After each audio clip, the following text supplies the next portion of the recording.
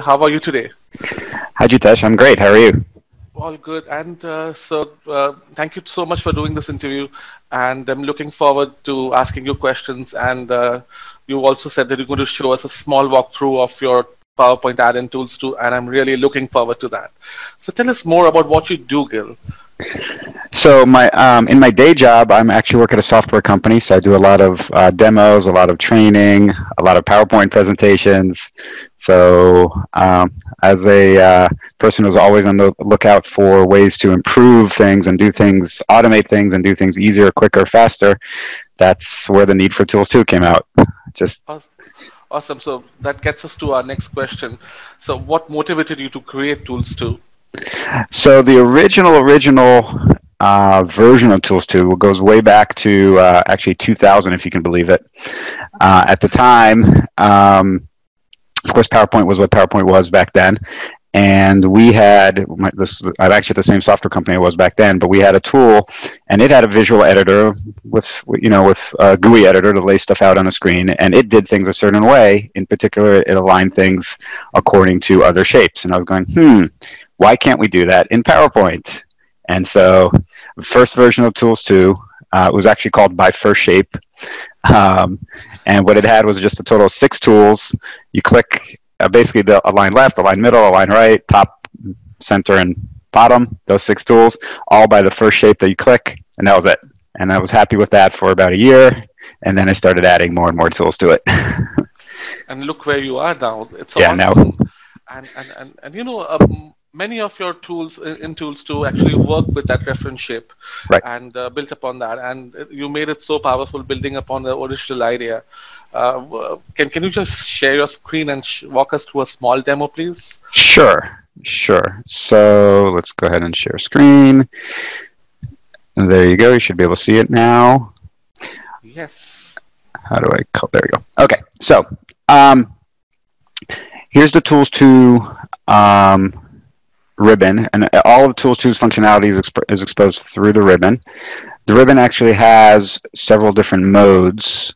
We call them beginner, intermediate, and expert, just so people aren't overwhelmed when they first install ToolsToo and kind of can ease into it. So when you start in beginner mode, you have a lot fewer tools, and you can just kind of get the hang of using the tool.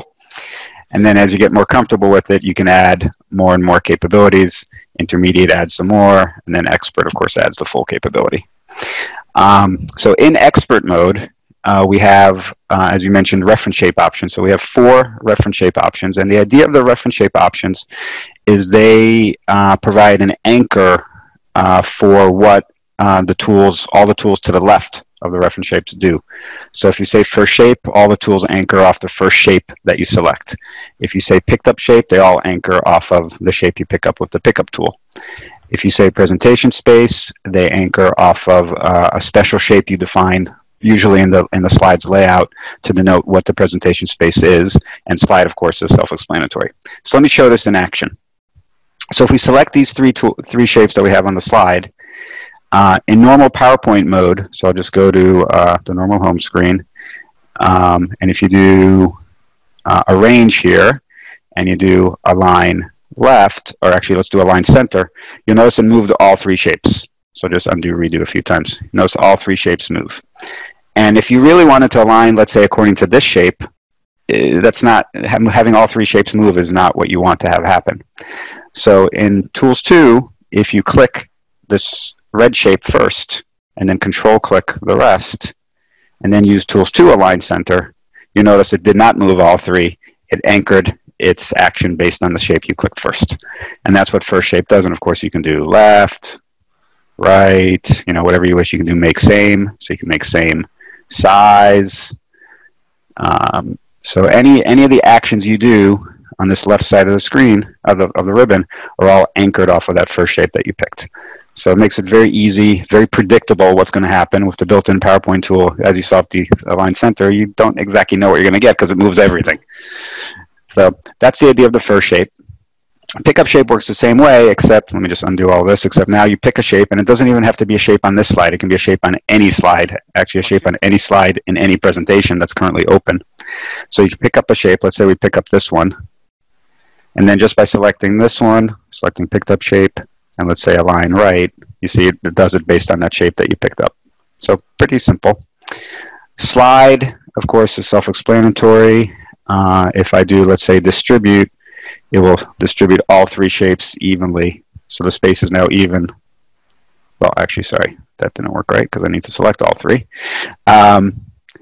It distributes all three evenly, so the space is now even, and if I center them, everything is distributed evenly. So you can see how easy that is. And then the presentation space, that one's a little trickier to explain because that one requires, as I said, a shape that you define on the slide layout, and it has to be defined a certain way, and you can look at the user guide for the exact specifications how to do that. But once you do that, let me move this out of the way and this out of the way. So let's select this shape, and if I do make same size, whoops, I guess I didn't save the version of the slide with the layout. Oops. Hang on one second. I think I did that actually over here. Should have worked, but let's see. Let's try this. So here's a version of the deck that probably does have it set up. So we'll do presentation space. We'll do make same size. There we go. And then if we center it, so you can see you didn't see that presentation space defined on the slide. It's kind of hidden on the layout, but it allows you to do interesting stuff because it allows you to define a space on your slide that you're using for your content, and then allows you to align stuff to that content. So if you're thinking about like a title layout versus an agenda layout versus a content layout, if you look at all the standard layouts, you can define, if you go to your slide master, you can define for each slide master type, for each layout type, you can define a different presentation space and have the tools automatically adjust based on that. So it's pretty powerful. I use it a lot. I'm sorry, I'm just going to repeat what you said just to understand it better. Mm-hmm. So just for the presentation space thing. Mm-hmm. So you can actually allot a presentation space, a specific object, a shape on every slide layout within the slide master. Yes. And depending on which slide layout the active slide is using, it's going to use that as the anchor. That's correct. That's correct. Perfect. Exactly right. So that's the idea of the reference shape. And then let's talk a little bit about the tools. So there's lots of different tools here. A couple I want to highlight that are perhaps very powerful, very interesting. One of my favorites is the make same rounded corner. So the ideas behind the tools and ToolsToo are really primarily two. They're designed to do two things for you. One is a lot of the tools are designed to just be more productive. So these are things that you can do in PowerPoint pretty easily manually, but maybe they're tedious or maybe they're repetitive. And so the tools help you do things more productively.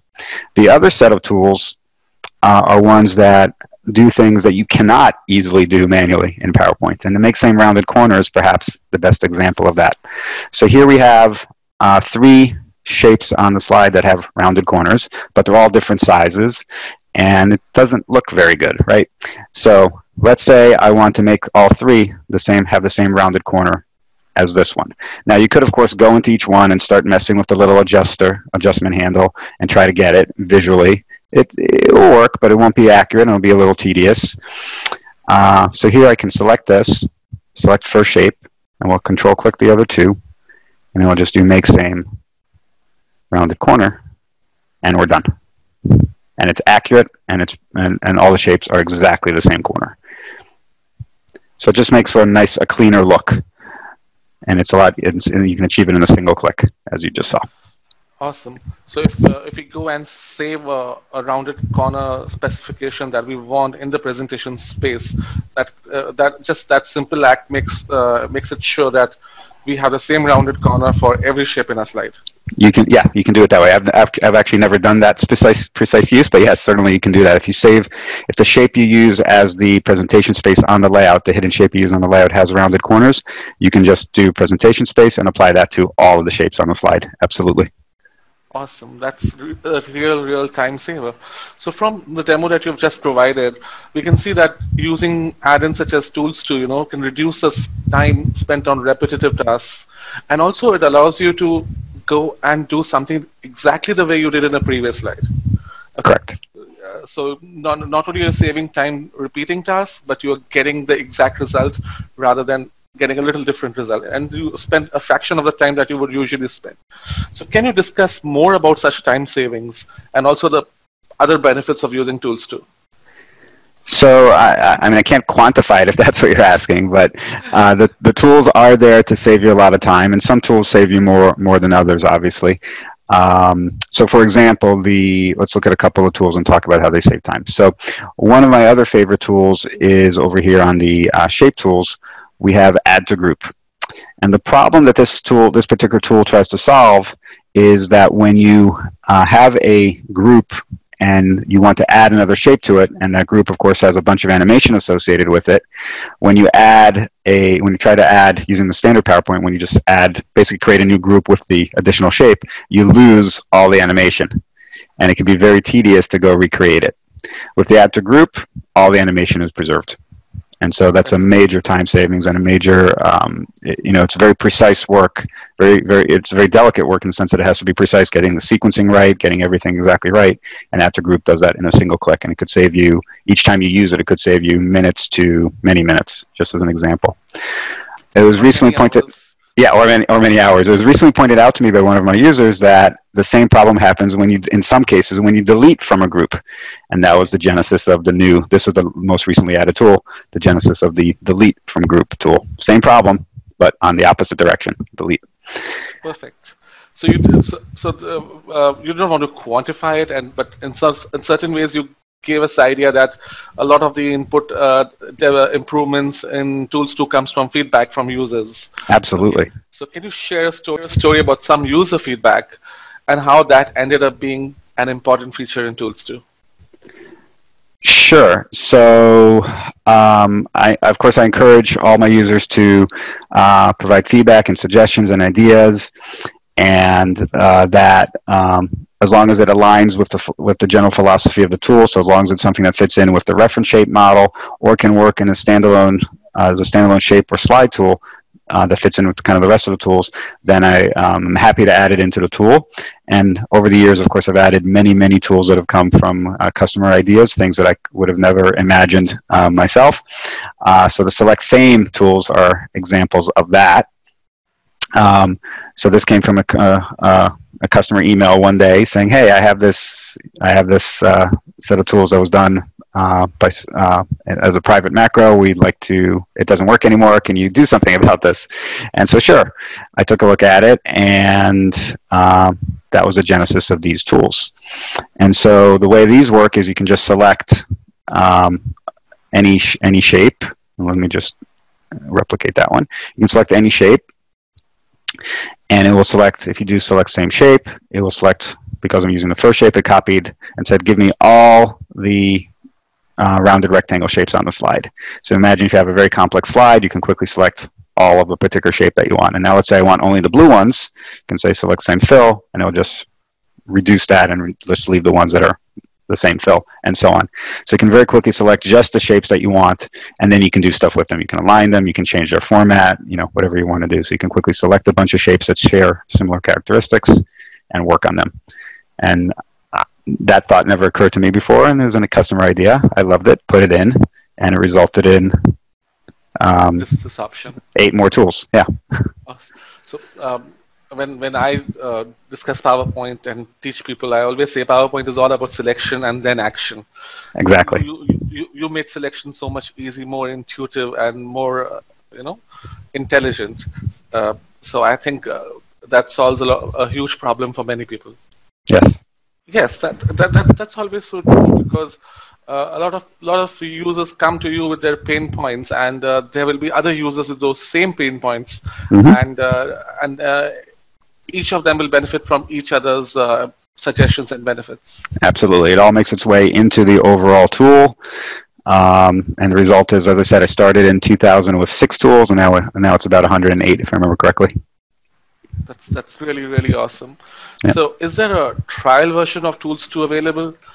Absolutely.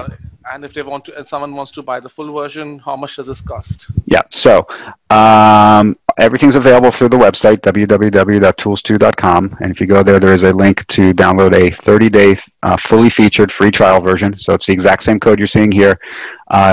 Just after 30 days, it will expire.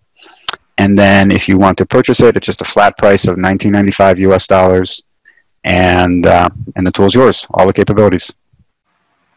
That's a real steal. It is. With the amount of time savings, absolutely. It'll pay for itself very quickly. So this is great. This is so much fun, and I've used a lot of your ToolsToo options and features over here, but there's so much more to be used and stuff over there, and I think you really explained the reference shape options very well, and I understand it a whole lot better now. That's great. There's also a video on the homepage on the website. In the website, there's a video right there on the homepage with an explanation of the reference shapes. So you can watch that as well. It's like a 3-minute video. Perfect. So if any of the viewers want to know more about the stuff, they can get to your website. They can download a trial version, buy it over there, watch the videos, and they can reach out to you as well. Absolutely. Awesome. Thank you so much for doing this interview today, Gil, and I really enjoyed it. And maybe we should catch up soon and look at other features of ToolsToo. Sure. Thank you, Jitesh. Have a great day. You too. Explore more concepts at Indezine.com. Indezine. Make better presentations. Fast.